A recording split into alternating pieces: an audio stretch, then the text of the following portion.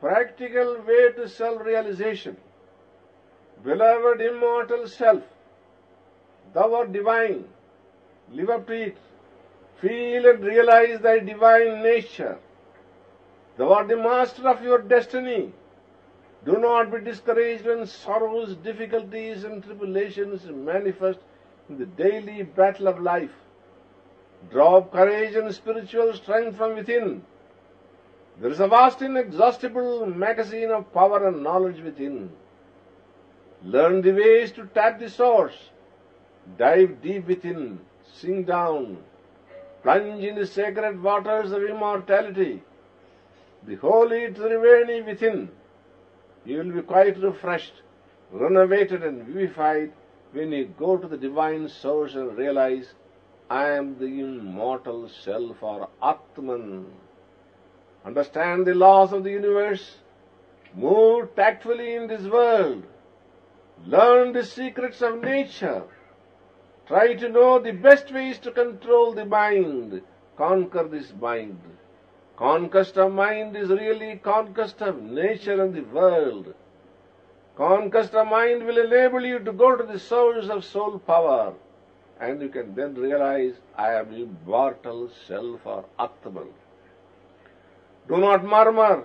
Do not grumble when troubles and sorrows descend upon you. Every difficulty is an opportunity for you to develop your will and to grow strong. Welcome it.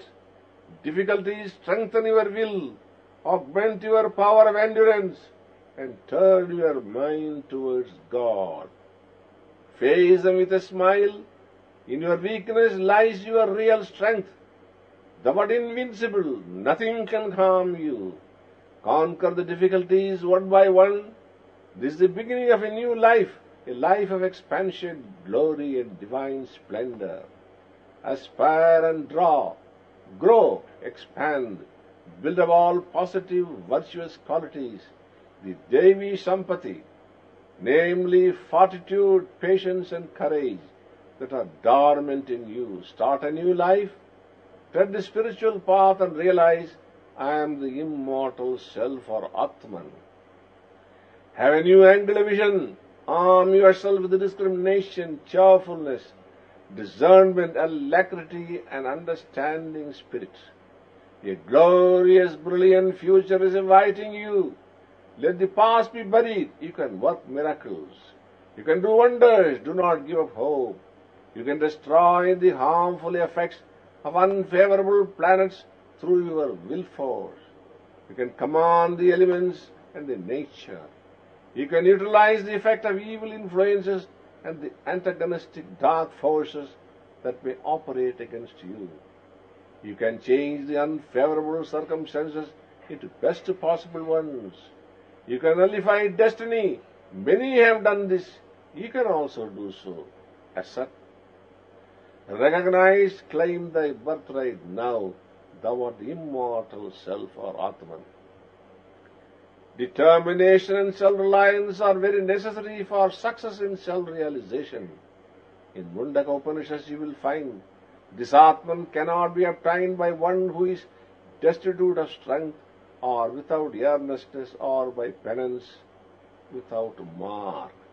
But if a wise man strives after it by those means, then his self enters into Brahman. Fearlessness is an important qualification for an aspirant. One should be prepared to renounce this life at any moment. Without renunciation of this little sensual life, the eternal spiritual life cannot be attained.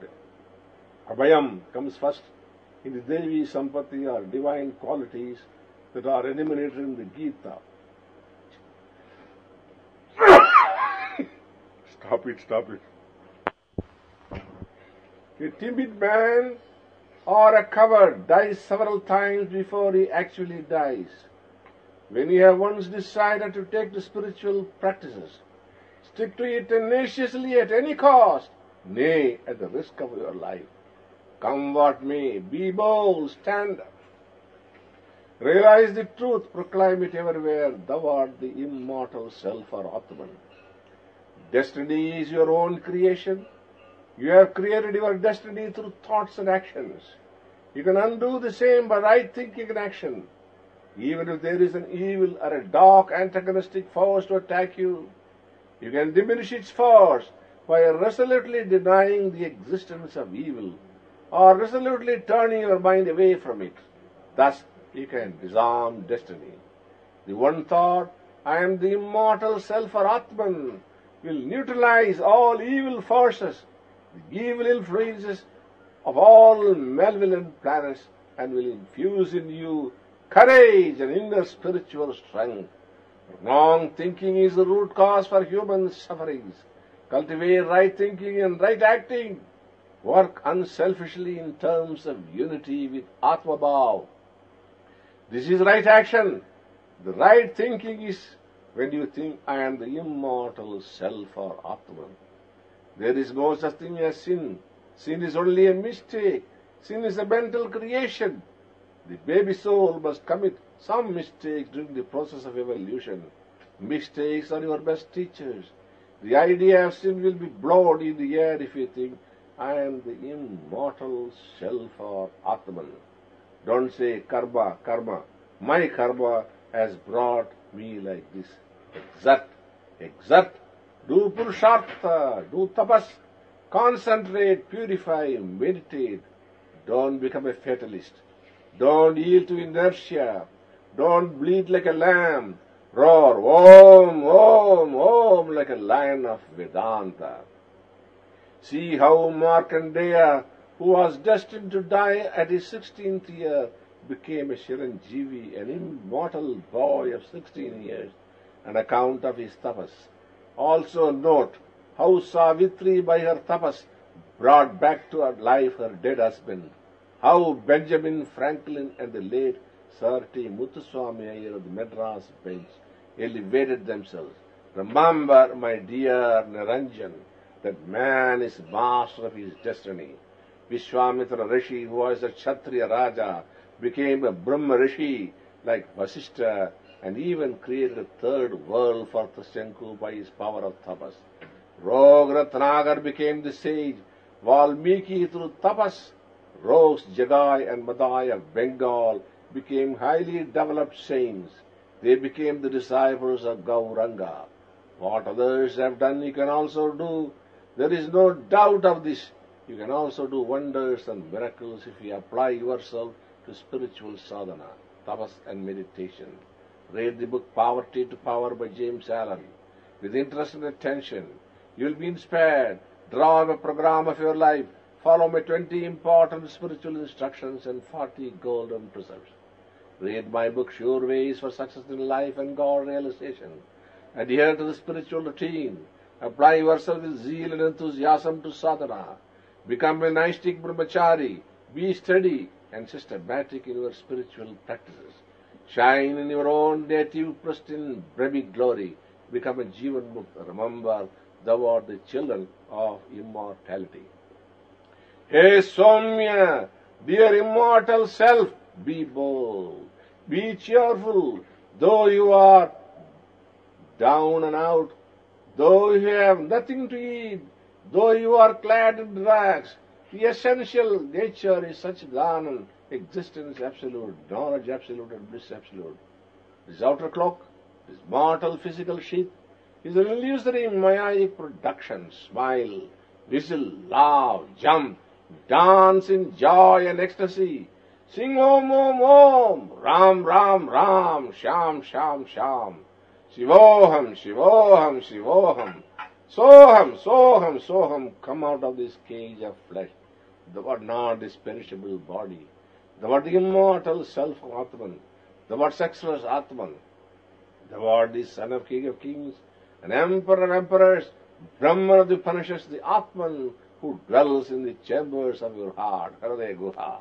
Act as such, feel as such, claim your birthright now from this very second. Feel as such, recognize, realize, not from tomorrow or the day after, but right now from this very second. Tattvamasi, thou art that Niranjan, thou art immortal self or Atman. Brother, courage is thy birthright and not fear. Peace is thy divine heritage, not restlessness. Immortality but not mortality. Strength but not weakness. Health but not disease. Bliss but not sorrow. Knowledge but not ignorance. You are the architect of your own fate and fortune. You are the master of your own destiny. You can do and undo things. You can attain Brahmanhood by right thinking, right feeling, and right acting. You can break old morbid habits by the power of will. You can destroy wrong samskaras, unholy desires, wrong imaginations. You can build new habits. You can change your nature. You can build a beautiful character. You can move the whole world by your spiritual force. You can elevate others also to the status of divinity. You can control the force of nature. You can command the elements. Rely on your own self. Do not be credulous. Believe not in any dogmas. Hear the inner voice of the soul or promptings of the pure conscience. Be not a slave. Do not sell your liberty. Devour the immortal self. Destroy the inferiority complex. Draw power, courage, strength from within. Be free. Have no blind faith.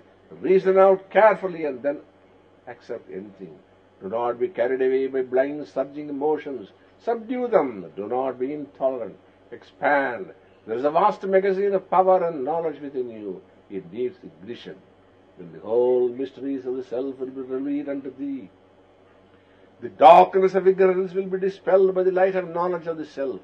Constant meditation on the Atma is the master key to open the realms of knowledge. I have given here the gist of Vedanta in a few lines. Taste the Vedantic nectar and attain immortality, eternal bliss and perennial joy. This is the goal of life. This is the end name of existence. Karma Yoga and Upasana will prepare you to realize this highest goal. Try to lead a life of non-attachment. Discipline your mind gradually. No one is free from pains, diseases, troubles and difficulties. You will have to rest in your own Swarup, the blissful Atman, the source and support for this life. You will have to remember your own divine nature. Then alone you will gain inner strength to face the difficulties of life.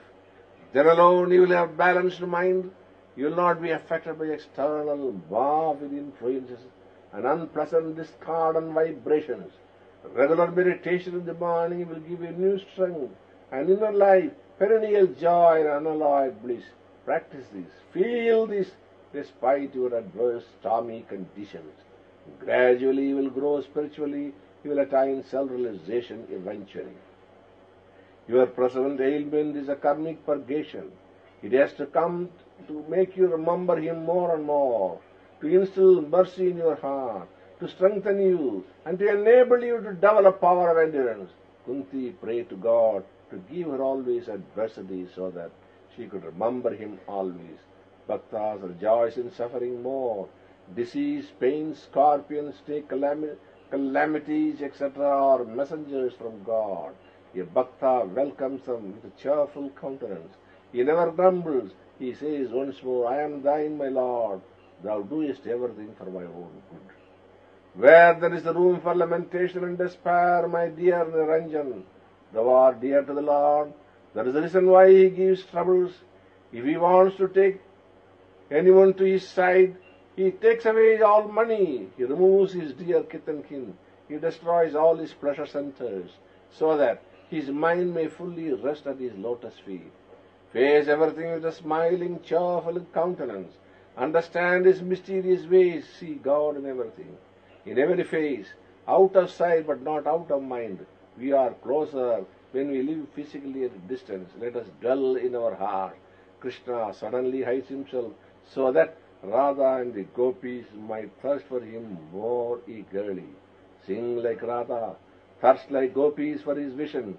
Krishna's grace is bound to descend. He is thy immortal friend.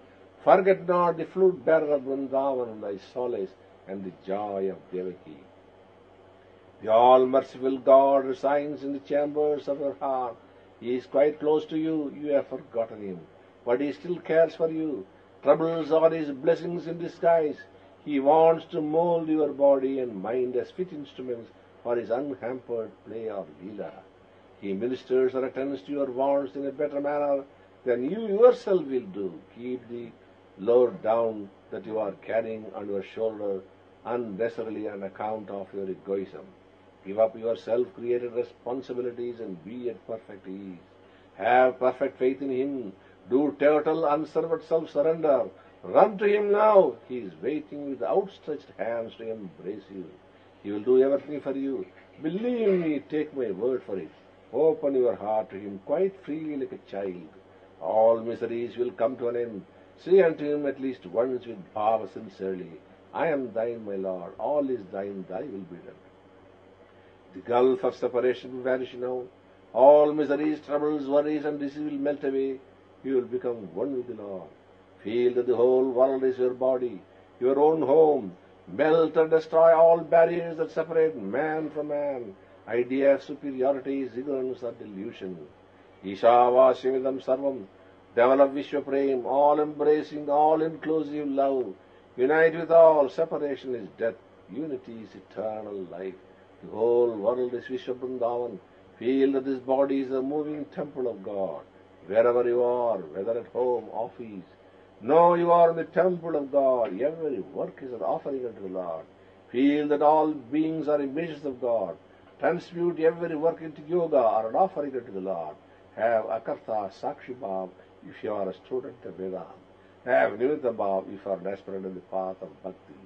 Feel that God works through your hands, that one power works through all hands, sees through all eyes, hears through all ears.